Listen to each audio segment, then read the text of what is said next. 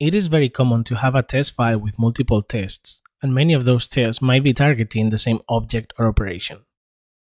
As we can see in this example, it is very easy for our test files to get messy once we've added a few tests.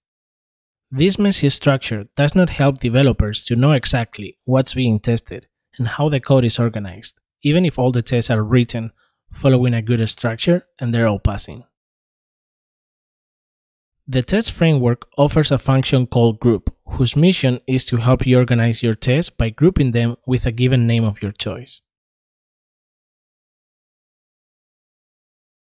For example, a good way of grouping our tests would be by the type of operation that are performing, so it is easy in this case to envision 4 groups: add, subtract, multiply, and divide. You could nest also as many group functions as you need. The group function does not have any impact in the result of our test, but it will help us to keep these files organized.